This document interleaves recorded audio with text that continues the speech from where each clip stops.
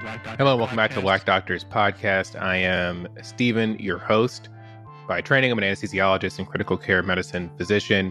I have a passion for medical ethics and did some additional training in that field. And I've been running this podcast for just over 3 years now with the goal of inspiring the next generation. Thanks so much for joining every week. It's been a really good run. I've kind of finished fellowship and I'm at a point in my career where I have a little bit more time to dedicate to the podcast, and hopefully that's kind of apparent in the quality of the episodes and the quality of the guest and the discussions and content that is a part of the show. In the last couple of weeks alone, last week's guest, Dr. Jade Norris, she is a concierge physician, direct primary care, practicing in Las Vegas. She was on kind of sharing her practice. I really enjoy highlighting especially the primary care specialties. You know, they're so neglected. They're not quote unquote sexy, but they really do so much for vulnerable populations.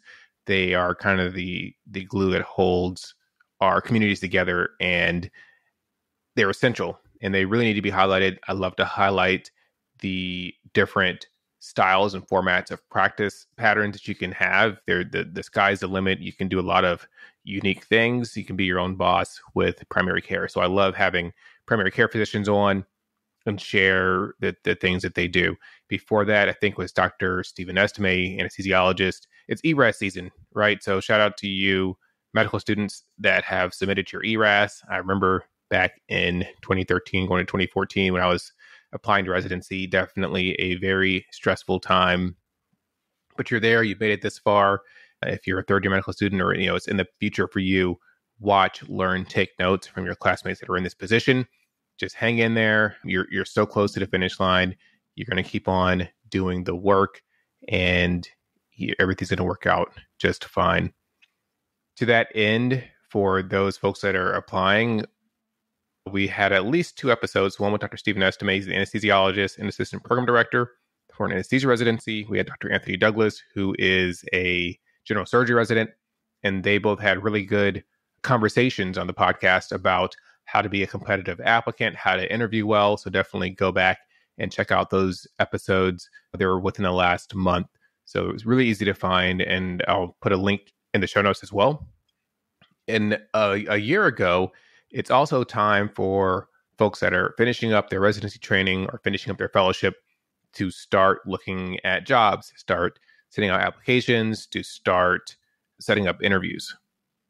Just over a year ago, when I myself was in this process, I recorded an episode with Dr. Michael, well, not doctor, he's a lawyer, Michael Johnson. He has his own law firm. He specializes in physician contracting, and he was very helpful for me in my process. It was probably one of the better interviews or more helpful interviews that I've held on the podcast. I've referred it to many friends. They've all found it very helpful. And specifically for you, if you are about to or in the middle of applying for a job, when do you need a lawyer? What do you need a lawyer for? How can you set yourself up to successfully find that job? So definitely go back. I'll put another link for that in the show notes so you can have all these episodes that are very, very helpful. Turned over a new leaf of the podcast. I have notes, something that I usually don't use, but I have actually put a fair amount of thought into the topic for today's podcast episode. I'm going to be talking about choosing yourself throughout your medical career. And shout out to Nate Jones, my co-host. He's featured on quite a few episodes, and there's going to be an episode, I think, next week with Dr. Nate Jones and Dr. Bianca Bush. She's the college psychiatrist, and they're going to be talking about, I believe it's anxiety. We're going to try to have a recurring theme of mental health on the podcast. And Dr. Bush, she is a child and adolescent psychiatrist and focuses on mostly college students, but she's just a wealth of information. As physicians, you know, we can all learn and help focus and improve our mental health. But I'll give you a break from my voice, but probably next week, I think I'll get that edited and uploaded. So looking forward to that. So we're going to jump into today's episode. There's a lot of stuff going on in Med Twitter, per usual. It's a dumpster fire, or Med X, I guess, now that it's got a new name. But I think I'm going to skip some of those highlights. Nothing super juicy. There's some good stuff per usual, but it's just kind of more messy. So I'm going to talk today kind of about how I have chosen myself throughout my medical career, for better, for worse, the way that has helped me. And I think overall, it's helped me mitigate burnout. It's helped me maintain some semblance of work-life balance. If you are deciding on a career in medicine, if you're in a career in medicine, it's no surprise that medicine can take a lot from you. It takes a lot from us to get into this career. The physician burnout rates are incredible. Some numbers as high as 60%. Of course, it depends on how they're actually quantifying or defining burnout. Now that it's kind of a sexy topic in the literature, there's always grading scales and all this stuff, and you can fill out a survey and it's like, oh, does your job bring you pleasure when you come into work every day? Which, most jobs probably don't, but there you go. You're burnt out.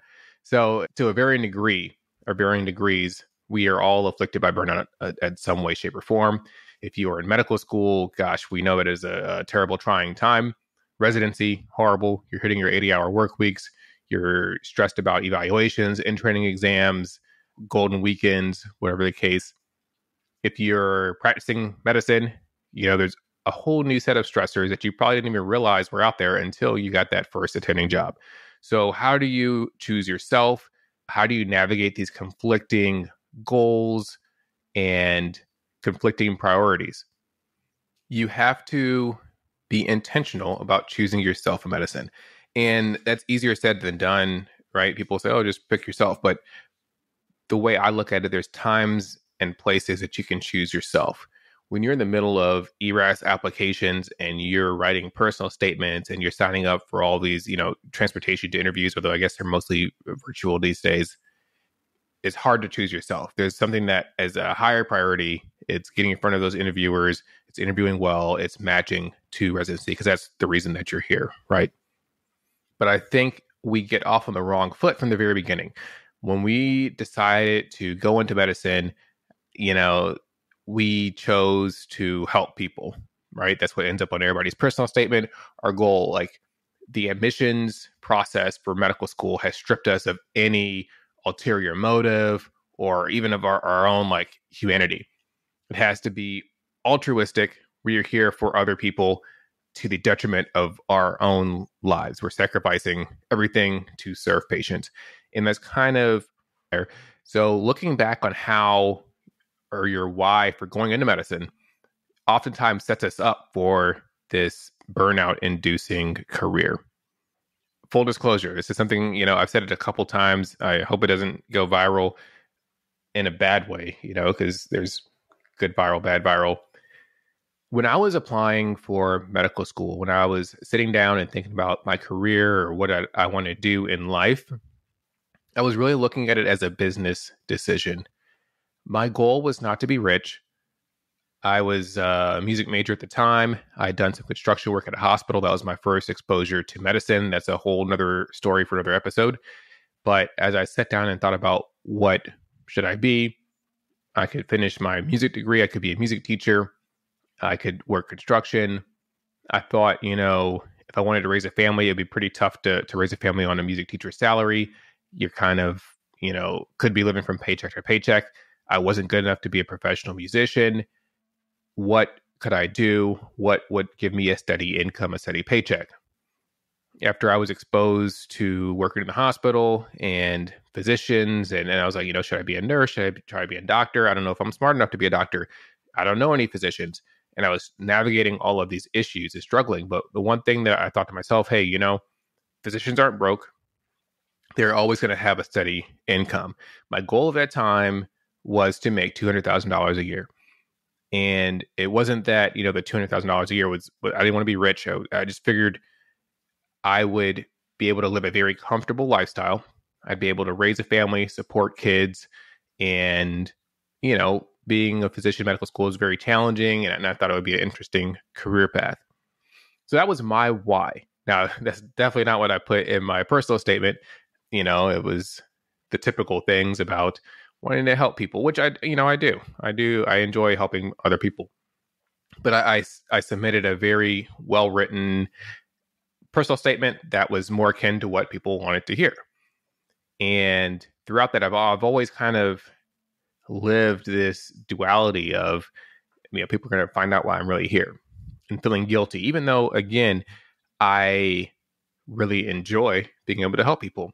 Personally, I try to do my best clinically out of a sense of professionalism versus a sense of duty or a passion for medicine, because passions burn out. You have patients that are difficult to work with, for lack of a better word, and that passion can burn and fade. Whereas for me, anyways, professionalism is something that's there. I can get up, I can deal with a difficult patient. I'm getting up at 6 o'clock in the morning, even though I hate mornings, because it's part of the job that I signed up to do. I'm professional. So your how and why for coming into medicine can really shape the rest of your career. When you put in that personal statement and you believed to your core that you are here to help other people to the detriment of yourself, like that's something that you filed away, you tucked in back when you were a junior or a senior in college, filling out your AMCAS application. And that went with you as you applied to medical schools and went through medical school and on to residency and to your career. So how you get there is, or what do they say? How you get them is how you keep them. I think it's used to like that phrase is for immorality or like dating. How you get them is how you keep them.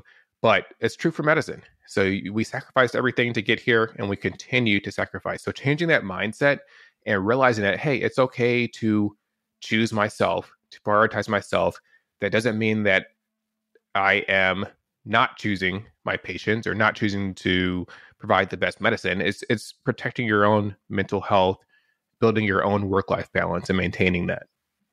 So I mentioned earlier, there's times and there's places where you can or cannot choose yourself. So you got to use what you got to get what you want. When you're in medical school, I want to do a very competitive specialty. You're going to look around. You're going to have advisors, counselors. People are going to say, hey, you need these board scores. You need this amount of research. You need to do X, Y, Z to get to that very competitive specialty. Or if it's a less competitive specialty at a very competitive program, there's different goals that you need to achieve, and that's going to reflect upon how hard you're working in medical school. I did a master's program before I applied to medical school. It was a master's of anatomy. So I was fortunate in that during medical school, I'd already done a medical school's anatomy course. So I had the ability to kind of kick back, relax, and not be as stressed during our anatomy class as a first-year medical student. So that, for me, built in a little bit of work-life balance. I was a little less stressed in that regard. Now, the other courses, it was medical school and it was tough, but it was nice that I had that outlet that, hey, I'm not seeing this stuff for the first time. I had a little bit of an advantage, and I was able to relax a little bit. I realized, I'm not an A student. I am a B plus, B minus student. And those are the grades that I got. For me in medical school, working that hard to get A's to honor everything would have sacrificed too much on my personal side. Does that manifest later in, okay, I'm really stressed about applying to residency because I didn't honor everything? Absolutely. But at that time, at that place, I was a solid, B student, or I passed everything. And throughout medical school, I chose myself. Like looking back, at the time, it was just doing what I like to do. I played piano and bass guitar for my local church. And during medical school, I would play two weekends a month. And on those weekends I would play, it would be, I think we had 3 morning services and 1 evening service. And so 2 weekends out of the month, I'm in church all day playing with the worship team. And that also meant, once a week I am practicing with the group. So that was, what took up the rest of my study time. If I hadn't done that, maybe I would have been honoring courses. But for my sanity, it was just a release. And I didn't really think about it as I need this to relax. It was just like natural. And it was so fulfilling and so worth it to take that time for me during medical school. I like to provide actionable tips, recommendations, information. One of the best ways that I chose myself in medical school, it's probably a little late for the current fourth years, but I had done my master's program in Tampa at a University of South Florida. I had some friends that lived down there. So what I recommend for every fourth year medical student is to apply for an away rotation, someplace that is just fun, whether that's going back to your hometown, whether it's Hawaii. This was Tampa, Florida in, I think, January or February. And, I did a radiology away rotation. I was, applying for anesthesiology, but I took a month. I went and hung out, slept on my buddy Ruan's couch. And, because I didn't have the money to pay for a place to stay, but I had people down there. So I went to Tampa. I hung out for the month. I got to hang out with friends. It was just a super low stress. So that, it was a win-win. And I just recommend, whatever it is, something fun, something that's low stress, just to get a little break. I always try to see what everybody else is doing. And there's the standard progression of which courses you take, which electives you're doing in medical school. And I would always think to myself, what can I do different? So that is one of the tips that I recommend that everybody do. And then, you work hard, you party hard. I've got so many great memories from being at Howard. We worked really hard. We would have, I think the way our schedule was set up, every 2 weeks we had an exam. So on the weekends, we were either right before a test or like in the middle between. So it was kind of hard to find a weekend to party. But believe you me, we definitely worked that out. So you got to do what you got to do to maintain your mental health. The words of Fleetwood Mac, you can go your own way. Yeah, find your own way and roll with it. Fast forwarding on to residency and looking back, how did I choose myself in residency?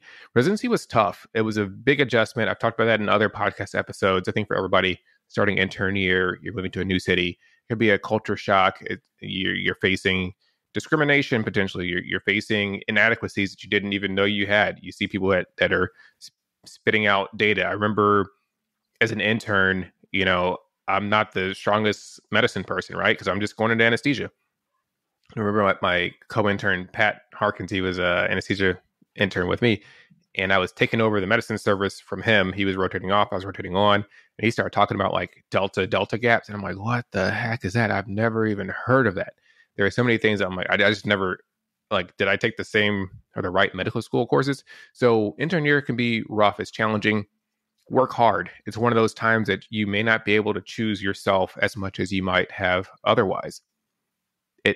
For me, life comes in seasons. So I, had some hiccups down the road as an intern. I worked hard to make up for those. So I was just, doubling down, trying to fight for my survival. Fast forward to CA 1 year, your first year doing anesthesia. Those first 6 months are just like drinking out of a fire hydrant or a fire hose, whatever the phrase is. It's a lot going on, but if you make it through, by 6 months in, you kind of catch your stride. Life's good. Your CA 2 year, you start rotating through different subspecialties. So again, there's a lot of hiccups and you're working hard.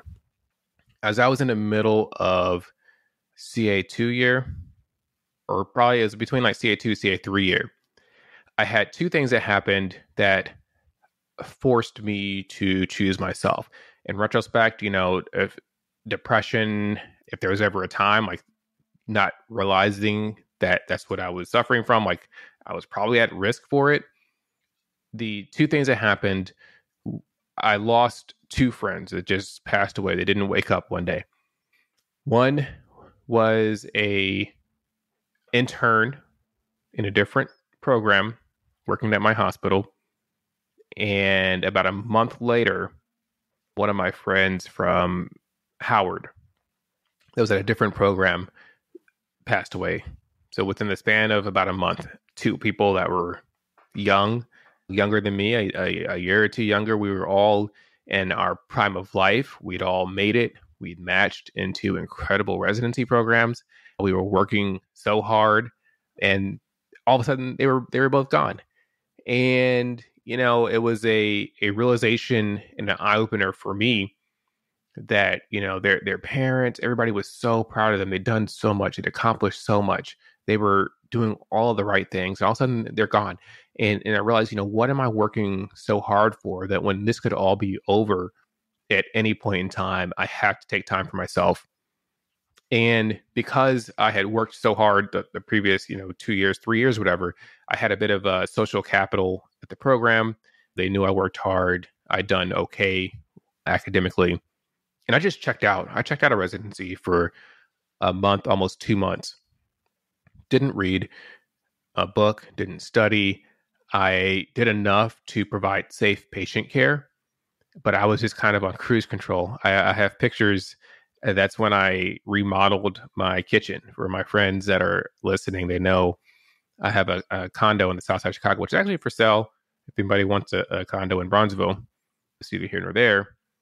And I pulled out the cabinets.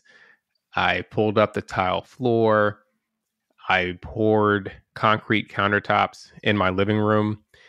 And I did not a full rehab, but it took almost 2.5, 3 months to completely redo my kitchen.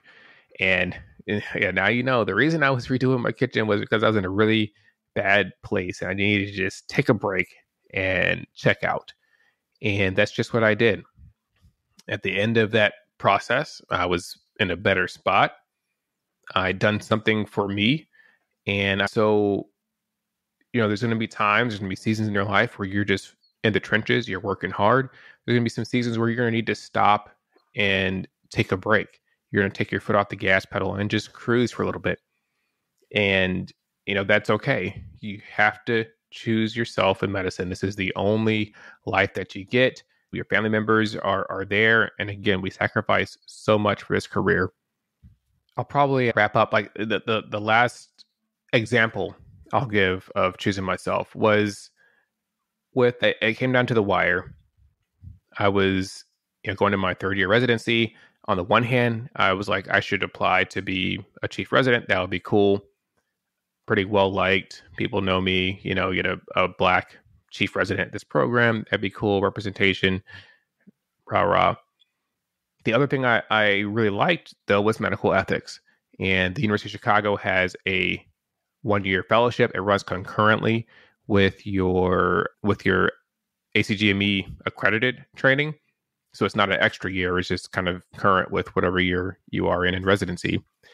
And, I knew I could do one or the other.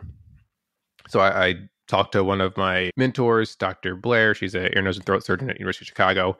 Fantastic woman. And she was like, hey, people don't really remember, but long term, it doesn't do that much for your career. She knows going into the military. She's like, if you do this extra training, this fellowship, it will help you promote faster. It'll give you a new aspect of your clinical career. And that's exactly what I did. I did this ethics fellowship. And, choosing myself there, and I say it because in academic medicine, it's so easy to get caught up in the academic world. What's going to help you promote chief resident? That sounds awesome. But realize, what is the best thing for you? And sometimes you'll need that extra perspective from mentors, people that are years ahead of you to tell you, hey, in the real world or in 15, 20 years, this is a different perspective. So thanks to her mentorship and guidance, I was able to choose this ethics fellowship, which has really helped me build this other niche to my career and has opened doors that being a chief resident would not have opened. So again, there's times to choose you, and there's times, we leave all that behind and we just are in the trenches delivering the best patient care possible.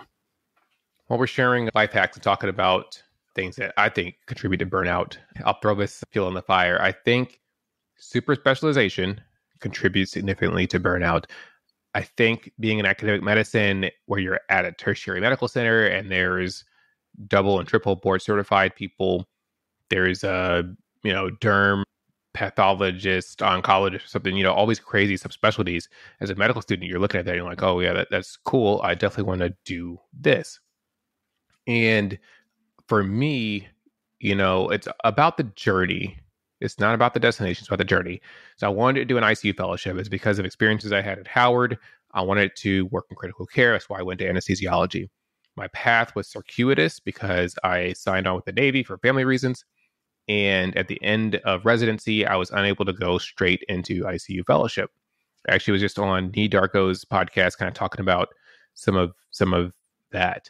So I went to the Navy. I was in Virginia. I was underpaid significantly, like half my salary for 4 years. But, it's about the journey, not the destination.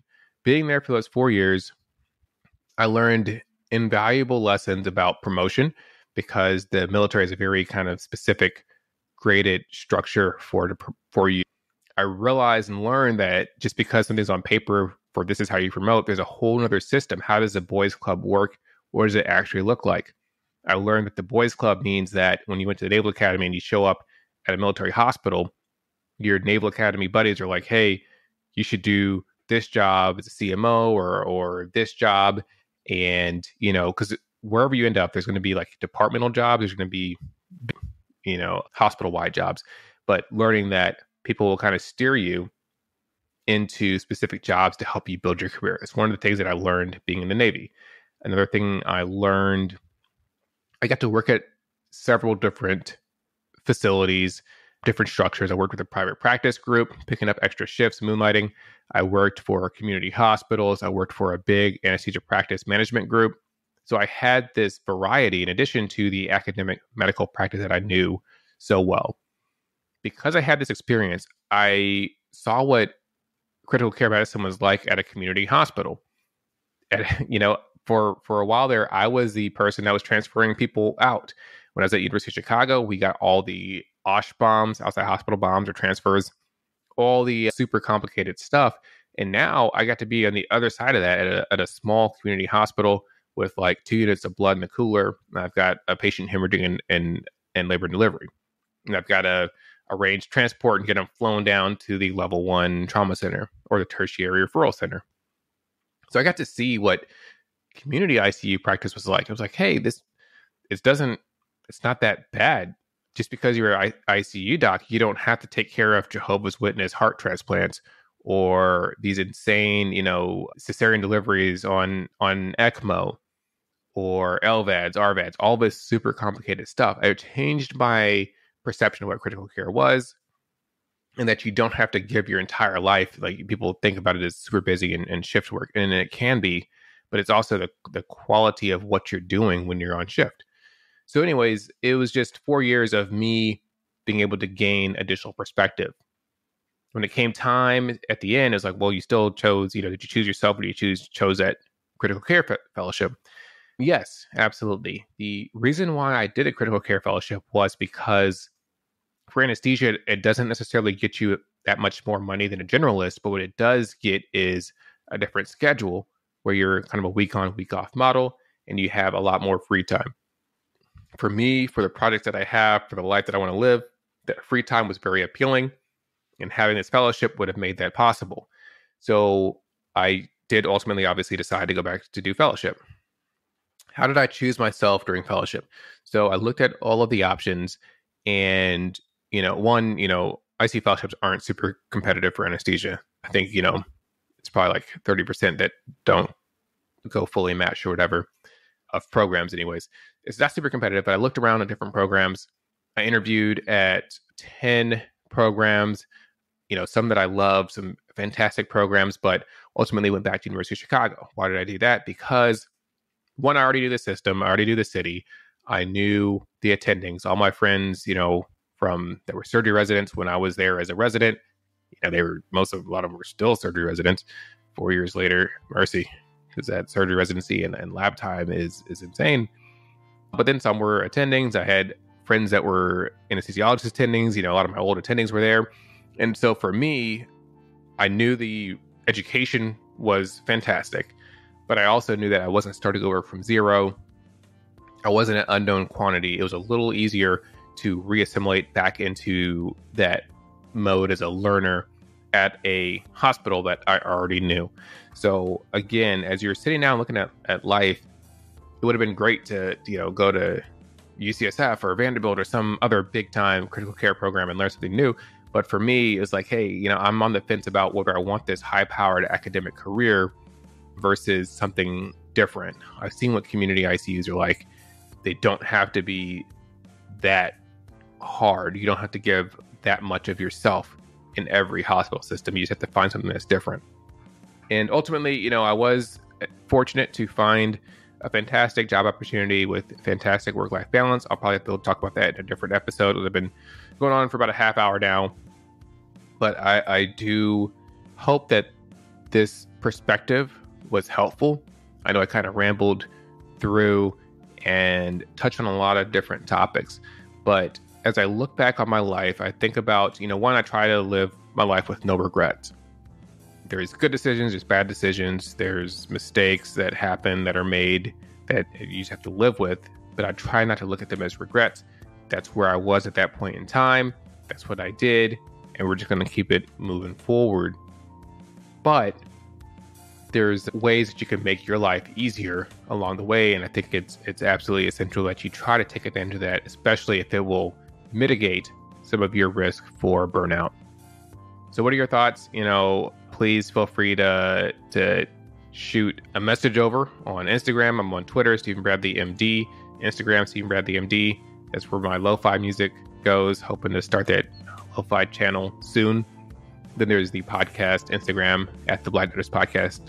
Hopefully, I actually have a board exam coming up in a week, so I am studying for that, and then hopefully we'll have a lot more time to put into the podcast. So definitely appreciate your support. Tune in next week for our episode focused on mental health with Dr. Nate Jones and Dr. Bianca Bush. Thank you so much for tuning in to Black Doctors Podcast. Stephen, your host. We'll catch you next week, and we're here because representation matters.